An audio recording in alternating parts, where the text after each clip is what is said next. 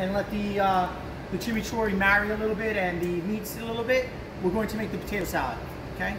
So like I said, this is called a Russian potato salad or ensaladilla rusa. Traditionally, it was originally called an Oliver salad, but it stuck with the name Russian salad, and that's what it is. But it's super popular in Spanish-speaking countries. So what we have here is 1-inch diced cooked potatoes. Those are 2 large potatoes. We have 1 8-ounce can of, 4-ounce can of tuna. We have 3 hard-boiled eggs, which are peeled, and then I cut them into 8 pieces. We have about 2 ounces of onions, 2 ounces of cooked diced carrots, 2 ounces of steamed peas. Then we have a little bit over a half a cup of mayonnaise. We may need to adjust that. A little bit of red wine vinegar, a little bit of olive oil, and some salt. And so this is the salad. You can do some other things to the salad. Some people will add chopped beets. Some people will add olives, capers. You can substitute shrimp instead of tuna. These are all things that you will see, corn. So you'll see this salad with some of those ingredients instead of these ingredients. Or including these ingredients. So we're gonna add the potatoes. So you want the potatoes to be past al dente. You want them to be cooked, but not so firm. You want them almost to crumble a little bit. Pork tender? Pork tender for sure. Maybe even a little bit past pork tender. We're gonna add the diced onion. The steamed carrots, same thing with the carrots. You don't want them al dente. You want them to be a little bit more on the tender side. A little bit past. A little bit past.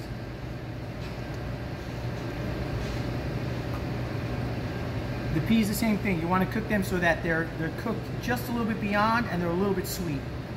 Traditionally, you'll see this made with actually canned peas and carrots at home, and I personally like the canned peas better. They're sweeter. So, and also because that's the way I grew up with it. Chopped egg. The tuna. That's 1 can? This is one of the small cans. I think it's 4 ounces.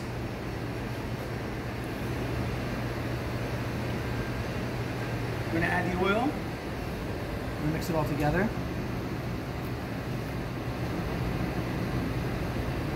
We're gonna just add half of this. So I'd say about I don't want it to be too acidic. Maybe about 2 tablespoons. I'm gonna salt it. I'm gonna mix this all together, and then I will add the mayonnaise and I'll adjust it if it needs to be a little bit wetter or not.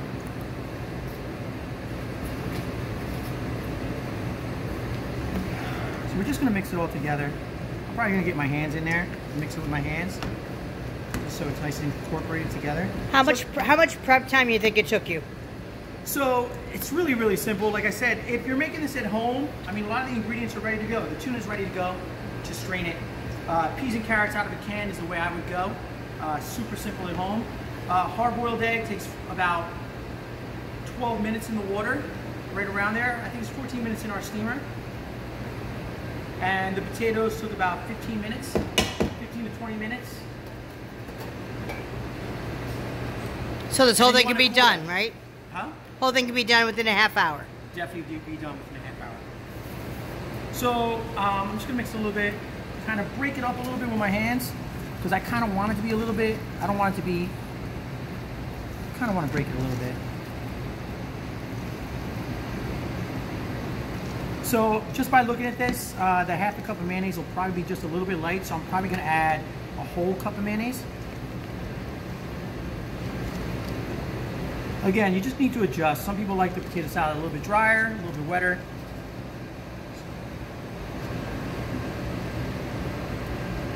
I'm gonna mix it first though.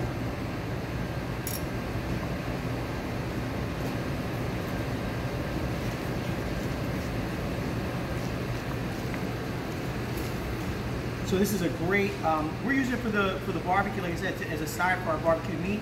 And growing up, when we had picnics, we always had this salad as part of our meals. I just think you're trying to show up my potato salad that I did the other day. Oh, you know what? I didn't even know you had done it until after the fact. It's okay. Show me up, Dave. So I'm definitely going to add another half a cup of mayonnaise to this. It's definitely a little bit on the dry side.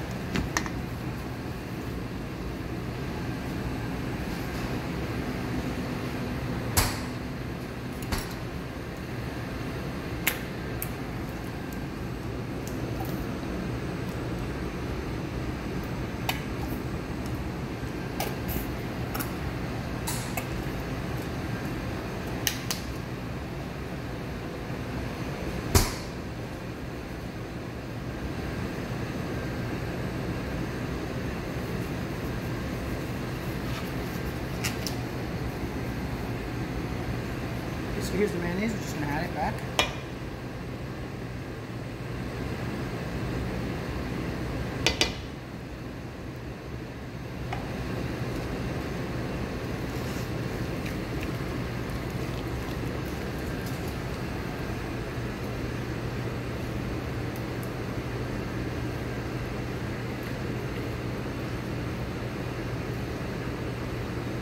Okay, so that's the potato salad right there. I'm going to check the salt.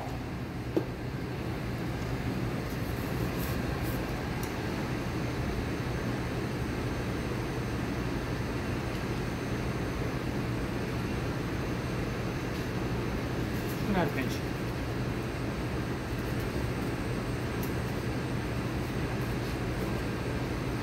And that's pretty much it. That's the potato salad that we're going to be serving on the side.